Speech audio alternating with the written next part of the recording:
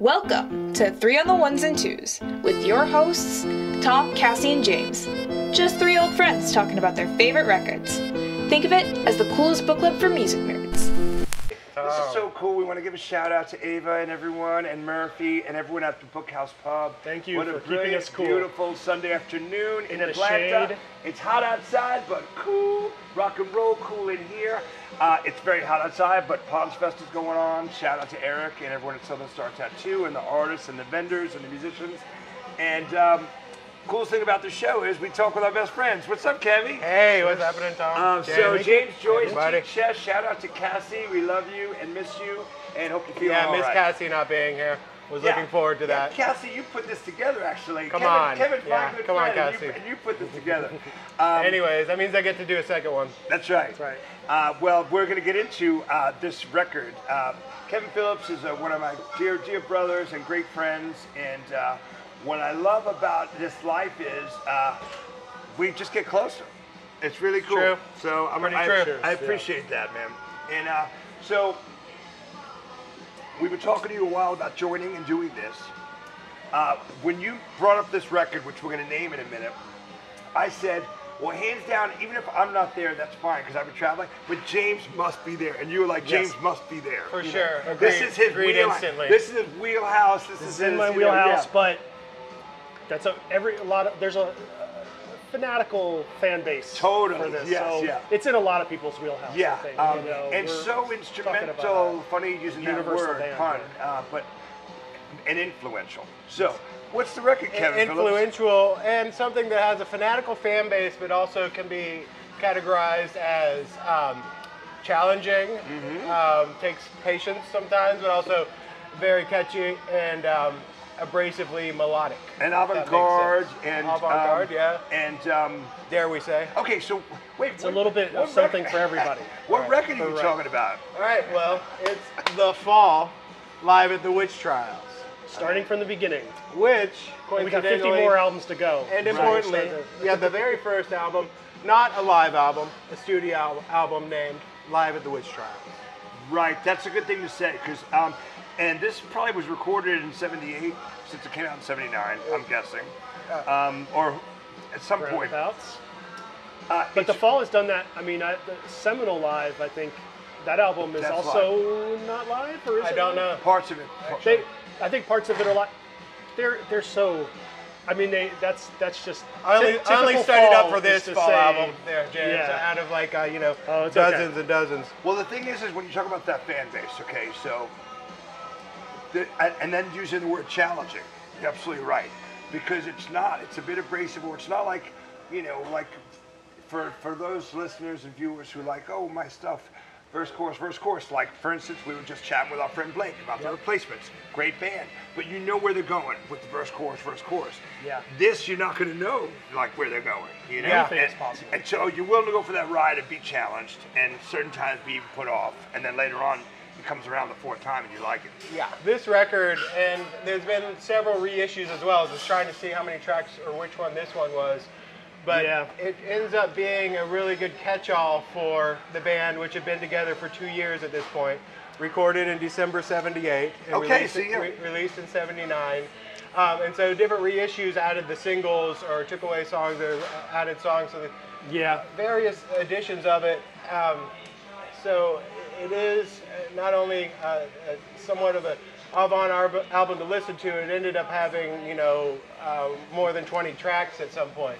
Yeah, it's a kind of a catch-all for that time period. Right. And I have like Palace of Swords Reversed, where it has some of those singles, and the U.S. I've had a chance to get the U.S. version a few times. Right. I saw it in Boston.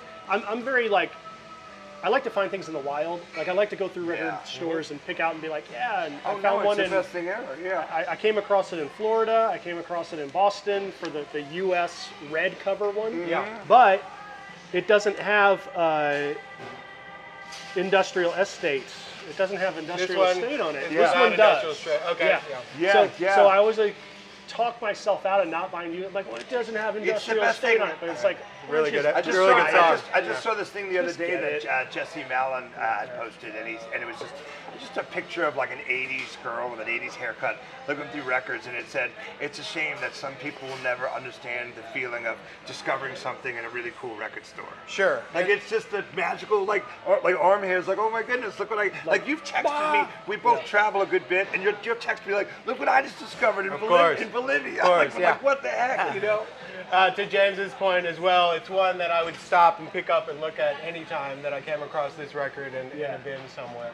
You know, figure out, because there's a few different issues, but just also to admire it. Well, James is going to ask you a question right now about how old were you? What's the question? How old were you and where were you? Oh, yeah. So what is your introduction to the fall? Yeah. My introduction went way back to my high school days, for sure. Yeah. A young punk, you know, I don't even know. Cocoa Beach? In east coast of Florida, Cocoa Beach area, Cape Canaveral. And I'm trying to remember really or say it the right way. I guess I was a young punk who didn't even know of the idea of post-punk, or if there even was a categorization of post-punk, right? Right. Because it was That's not the Ramones or the Sex Pistols or. But they the are. Clash. Yeah, and I'm talking like 1989-ish. Yeah. Right. Okay. But still, this is very early and groundbreaking for post-punk. And in Florida, finding that is kind of weird, right? Yeah, and so the story was, it was one of my friends, Jim Davidson, shout out Jim Davidson, if he ends up watching this, wanted to take us to Orlando. We had to travel from Cocoa Beach, Florida to Orlando, usually escaping detection from our parents. You know, a couple hours? About an hour and a half drive out 2 hour there. drive, you know, of course, being wild teenagers. And Did you sneak out of the house and go to shows there? Sneak out of the house to go to shows. There was a club called Visage, R.I.P. Visage from way back in the day. I love it. Shout out to Visage. It was, you know, being wild teenagers all the way up there, hour and a half trip, only to get to Visage and find out that the fall had canceled. By the way, they did a good bit of canceling. They did do a good bit of canceling. I have more stories about that. Yeah. But they played everywhere. They played Orlando. Yeah. Fall were never afraid to play anywhere. Going to. But so just to cap off the story, that was my first really full-on experience listening to the Fall the whole way there, and then angrily and I guess also excitedly the whole way back. Yeah. You know, driving dangerously all the way back home and making a full night out of it regardless. So I was. We all have stories about. Just to say that trend of going to a show and not getting in or something happening and the coming back, that feeling, I know exactly what you're talking about. But then somehow learning, it doesn't matter, this band still influences you. You still remember it, you don't hold it against the band, but you kind of like, I never got to see Bim Scala Bim because they played at the Masquerade down here and it was 18 and over. And we're like 16-ish, maybe 17, and they wouldn't let us in, and we never got to see them. And with Masquerade, you had to try though. You had to try. Well, I've also been there when it's 18 and nobody shows up, and eventually they're like, just come in, just be cool, don't try to drink, just go in and we're gonna take your $5. Put an X on my hand. I'm cool. But or a band canceling at the last minute. I think there is a kind of everybody has that similar memory. I've been to those just shows. Being like so that empty-handed. Was really, so my friend convincing me to go to the show, and then us listening all the way, and then drunken disappointment, excitement, shouting all the lyrics all the way back home. Wow, You have a special connection. And what is yours though? I wanted to hear what yours was then. Well, I was in college at that point, and I was into post-punk bands from Scotland a lot, and a lot of them were, and I knew who like the Fall were or whatever, like I knew them as a name, but I didn't own any of their albums. But then these bands from Scotland and North England, like Newcastle, were really into the Fall, and they were making records that kind of sounded like the Fall. Right, they were influenced. Straight up, I said straight up influenced, and on their like lyric, they would cover referencing. They'd cover Fiery Jack, or they do, that's interesting. These are bands like the Ummy Fur was I was really into. Male Nurse, who was later also Country Teasers. Yeah. Like, so it's almost high five for the Male Nurse. Yeah, Male nice Nurse. Reference. Thank you. So the Slamp label, I was friends with the girl who did that label, and Guided Missile. records. Anyway, those also, guys were also all out of that scene, Billy Childish and the Black Hands. totally. Also So- with Fiery Jack, right? Yeah, and so the Fall So many other to bands them that do were that, like the yeah. blueprint of what they were doing, and I was like, well, I need to really deep dive into this band, and I ended up at Wuxtree in Athens, and they had a copy of Nordwest Goss on vinyl, which is a collection of songs from Perverted by Language and Our Nation's Saving Grace. So it's like but also two great Fall albums. it's still the greatest hits of those two albums of the Bricks Beautiful, era. I love, but then at the same time, all the albums are starting to be reissued on CD. So like at Tower Records, I could go there Yeah. and get all the This is reissues. like mid-90s one now of the by this times point, of yeah. Perverted by Language, timing.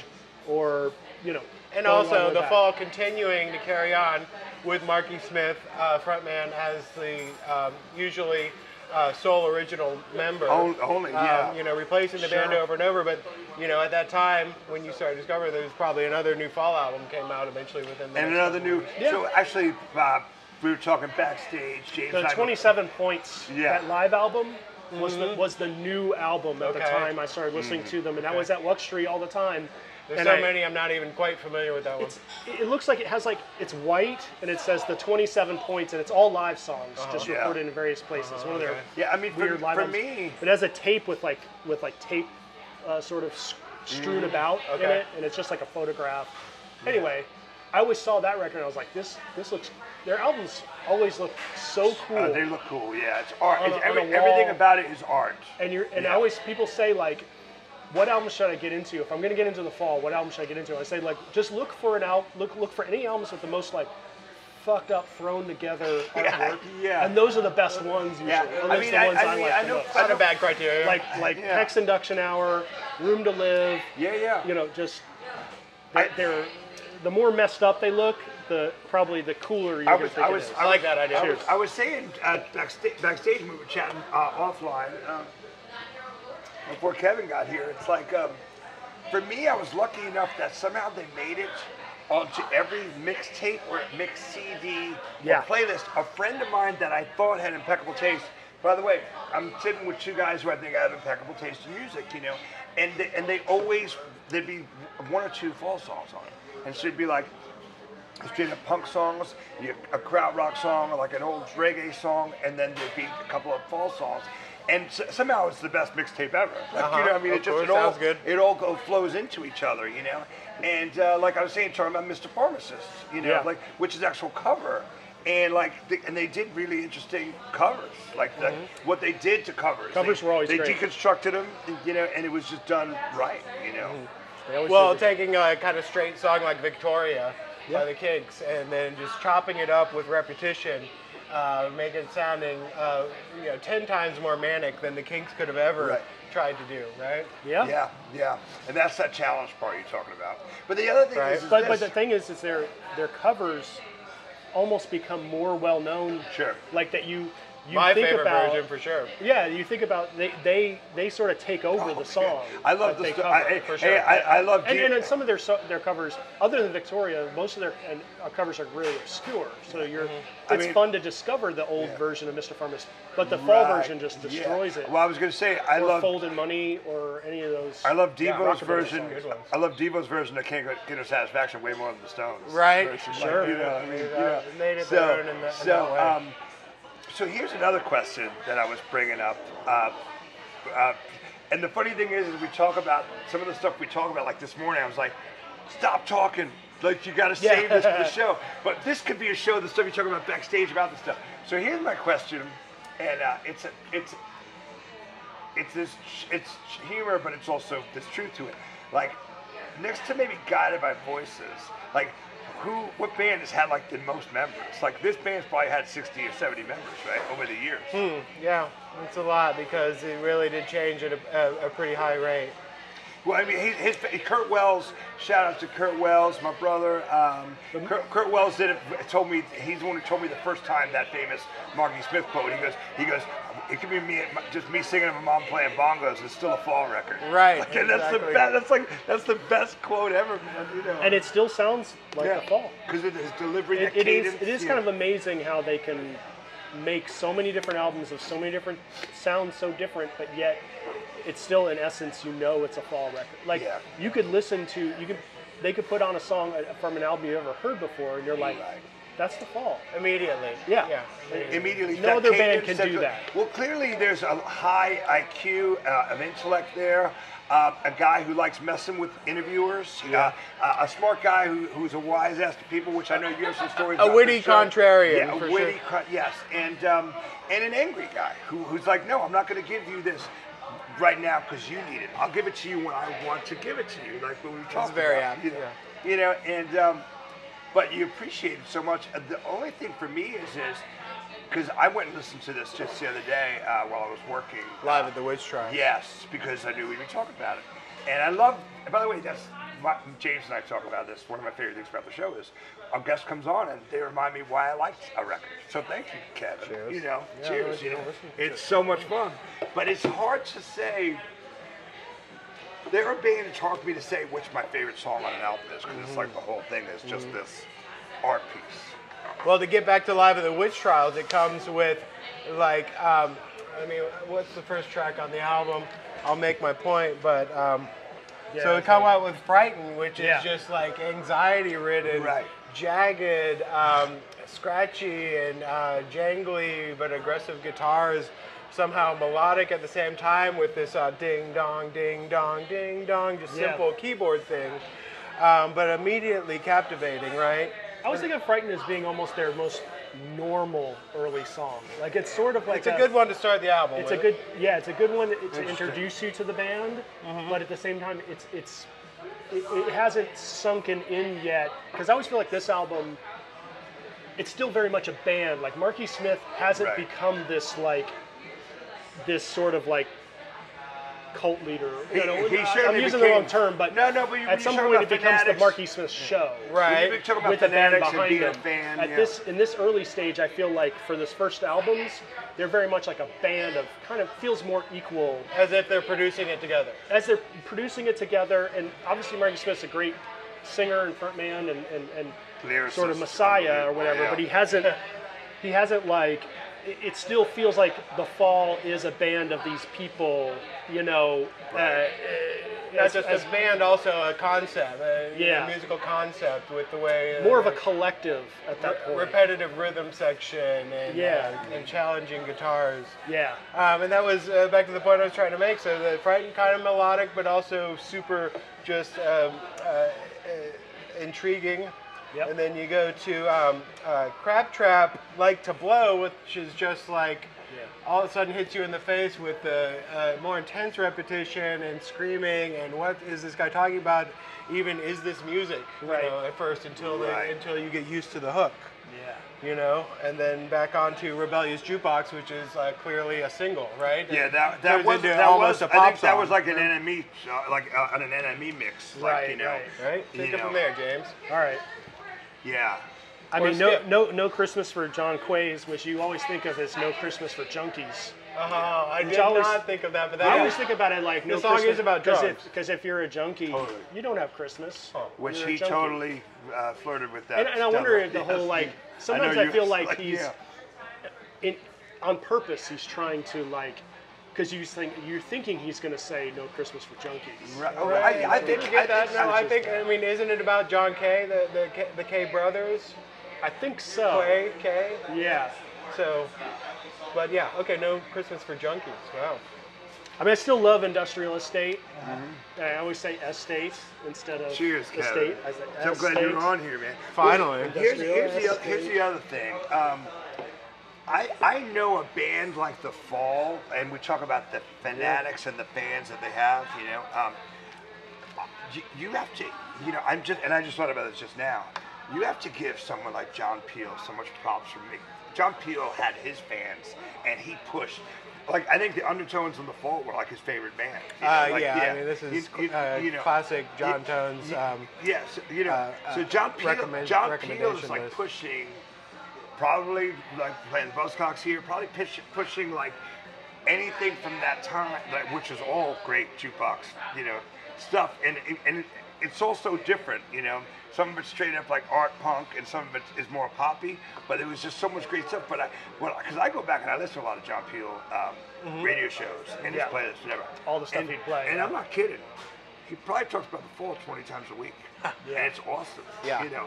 So Favorite band. Believable. yeah, and he had that influence. Yeah. So some college kids like, yeah, man, I like what John Peel likes. Yeah. Is gonna, you know. That's definitely a touchstone, important touchstone. I mean, just for any musician to listen to a band like The Fall, you know, whether you're a drummer and likes this locked in, can find something on these locked in repetitive grooves, or, you know, guitar player, it's just like an all-out non-technical, melodic, but also creative and intricate way to play it sometimes. There's a spontaneity. I know, and I've read a few Fall books and stuff like that, but I know that they're very big fans of like a first take of a song. Oh, yeah. And I think that there's a magic to all of that where it's almost, and there's certain parts in certain songs where you're like, You hear mistakes. they don't know where they're going to the next part. Like they're, I think but you that's do part hear of the that in magic. live at the Witch Trials a lot for early Fall. They're very That like would definitely under be true. rehearsed, but in a good way.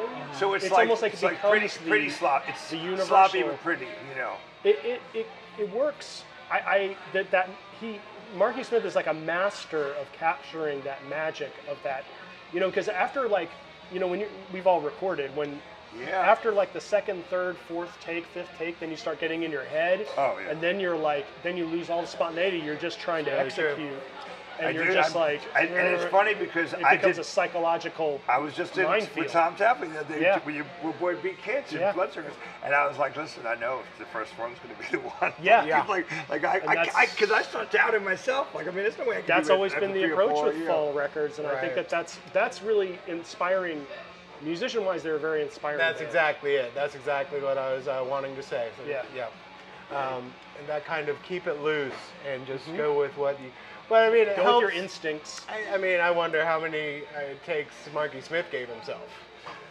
You know, maybe not, but it does help. He I was seemed going to like say. an impatient man, I don't think he's... Okay, so maybe he didn't, and still, to my point, it helps to have the acerbic wit and genius of Marky Smith's poetry to throw on top of whatever noise you're making. Totally. So, I do want to say that's the though, magic. is the impressive thing. Marky Smith took himself very seriously, and when you listen to the live records, he is nailing every single line of songs. You know, you get this image like, oh, he's just fucking off and like he's just gonna like ramble. There's a method to the madness. Yeah. Every word that he sings on those songs is fully formed, Supposed to be there. and when they play live, he is executing every word of every song exactly. Yeah. While sounding like a manic crackpot that you would run away from if you saw him in the street. It's pretty amazing. So they played here at the you Echo can Lounge. validate it. And let's talk our false stories. Echo Lounge story. Let's start going to the story. I mean, I live have a good stories. one. Was that 99, was it? 98? The story, Lounge? it's around 90, around the turn of the century, let's say. Yeah. I don't remember the exact year. And there's this place called the Echo Lounge, Atlanta, Georgia, East Atlanta. Also, rest in peace, Echo Lounge. We saw so many Great shows place, there. great show. Of course. So why A bunch of other people.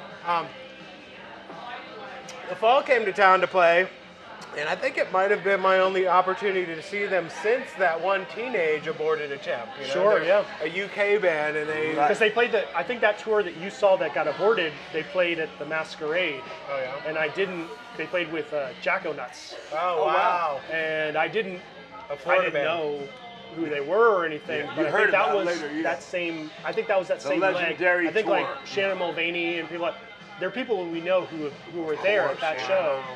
But you're right. I think the next time they came through was the Echo Lounge. Might 20 years not have later, been the next time that they came to the 15 years States, later. but they did have that big. Till Atlanta. Yeah, they well, were I don't kinda- know. Next time I was able to catch up with them, I'm putting it that way. Sure. So, and then, because of Marky Smith being notoriously difficult to work with and going through so many different band members and different things. 79 band members over 30 years. Sure. So, the story of the rumor of what happened is if you know about Marky Smith, he was also notoriously manic and just emotional, and He'd whip his band into a state. but also every show. as an unbalanced drug user. and drug abuser, right? Yep. Okay, so that's the point of trying to We make. could say anything we want on this show. He Allegedly, smoked he some did. pipes. Sure. Right? Yeah. You know, it fueled, and it's one of those things that I think that it probably did fuel this great art. Yeah. I don't think Marcus Smith You're would not say without. condoning it, but yeah. So if you know where the Echo Lounge was in East Atlanta Village, there's a little side street you go up and to park and load in. Sure. Stokeswood Avenue, right? Yep. And there was an Across the street from the old music place. Earth-shaking music, we love.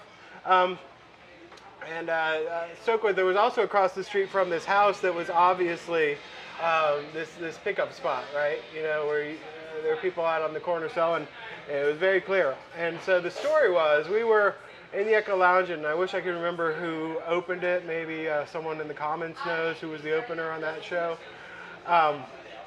But they came and they loaded in, and then it was taking, whoever the opener was, they got done with their set, and then it was an hour. Yeah, it was a long time. Remember that? And then it was like an hour and a half. Because I was there, me and Sue, my wife, because I was like, we're going to go see The Fall. Yeah. And I do remember everybody was crunched in We like were this. crunched in, trying to get to the front, right? Just sitting there, exactly. like, how long is it going to be? A couple hours She was a good sport. And I can't remember if the rumor Shout came out out Sue. that night or we heard it later, but what I heard was that Marky Smith saw what was going on across the street while they were loading in. He wanted in on it. And then the band also saw him see that. Yeah. And the band tried to sequester him in the green room at the Echo Lounge and locked him in there. Yep. Locked Marky Smith in the green room, is what I heard. And while they, I guess, were out of the room, him locked in there, he escaped through the window. Nah. To go across the street and score some crack. Yep. Okay, and then I think the story was he was at that house for a couple hours, Yeah. left his band in the dark about where he was or Yep. if he was coming back, then showed up and then took this stage, and he had, do you remember, like a broken ankle? Yeah, or was foot he in a or something. wheelchair or was he He in was a in a cane? cast In a with a cast, yeah. cane. He had a fold-out table. Yeah. So he was mostly sitting at this table with like the microphone with a little short stand that he would pick up. It looked very much like a just like a manic Spalding Gray giving like his most Yeah, impassioned storytelling or something. And you know, he was whipped into a frenzy. I guess we could assume it was the drug-fueled frenzy of the crack house across the street. But he eventually got up, stomping around on his cast foot and wrapping up his band members in the cord of his microphone. Yep. You remember all of that? Yeah, I mean, I remember his whole trick of just going up to people's amps and starting to turn knobs. Yeah, that's just So it was like how he liked it. Yeah, as a Which I guitar saw- player, how I would want to. I've always seen him and David Thomas from Pere Ubu also did a lot of that. And he would and take his vocal mic and stick it next to the guitar amp just to change the dynamic of everything going on, just make it sound crazy and weird. I mean, he was a good maestro of sort of like I said, putting everybody on edge. Yeah, maestro of madness too. And just creating something exciting in the room. Beyond the limits, though, usually as well, because you can also search and find live clips of Marky Smith getting in fights, physical fist fights with them, or them coming at him. Bad things happening. Right? Yeah. No, he was definitely. Did you have any other recollection of that show, or was there another one that you saw? And I think it was that one. I only saw him that one time at the Echo Lounge. But I do remember I remember them playing for a long time, waiting for an hour, then starting to play some vamp for like 20 minutes or so. Is he ever going to come out? Marky Smith hadn't come out. And then he finally come out. I remember the guitar player playing a Les Paul with a Confederate flag on it, which was kind of weird. Like you're like I know you're British. First of all, Like you're British, so the Confederate flag means something to you. I don't think you understand what it means in Atlanta. That was a ballsy move. It's a no-no. Yeah, ballsy and a misstep, but I also get that was the scene. Also, Country Teasers, who you name checked earlier, would do that kind of provocative kind of thing. But to them, I mean, in Europe and in the UK and everything, Confederate flag just means like a rebel, like you're being rebellious. Yes, it's a rebel flag.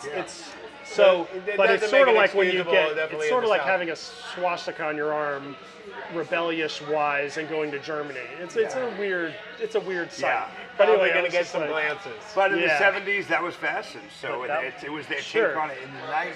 He was- but it hasn't aged well. Like it doesn't sit well. Right, that's You know a what I good mean? point. Yeah, about it was a funny thing. Like, I do vividly remember that. I remember them playing great.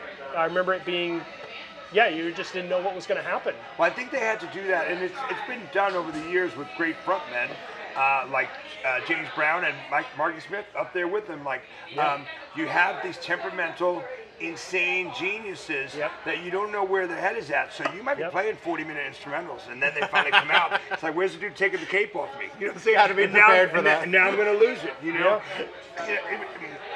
I imagine they had hundreds of shows like that. Where's the dude taking the cape off of me? We should have Yeah, had. you know what I'm saying? Like, I know, exactly. If he was in town, and we could have done a double episode, but Shannon Mulvaney, Love Shannon. when he was in Magnapop, they toured with the Fall. Wow. And so he has, Shout out Shannon. he has, That's Magnapop. amazing. he has Fall tour like with Bricks We too, got it. because it was what? sort of like when she Journal. came back as kind of Very good, yeah.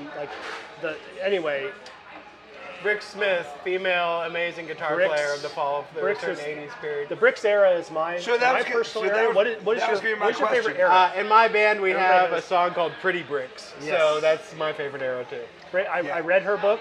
Okay. I read The Fallen, the book about all of their ex-band That's members. the big book that like it's all I the, wanna all the members read, except like 2 or 3 or something. Stephen Hanley's book or whatever, the bass player. Uh-huh. He supposedly his book is the definitive.